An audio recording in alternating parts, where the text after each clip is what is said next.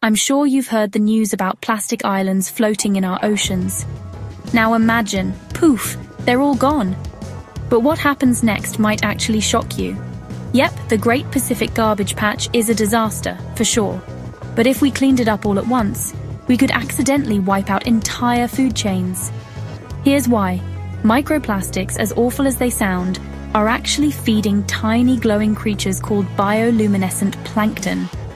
Those little guys, they're a buffet for fish and whales.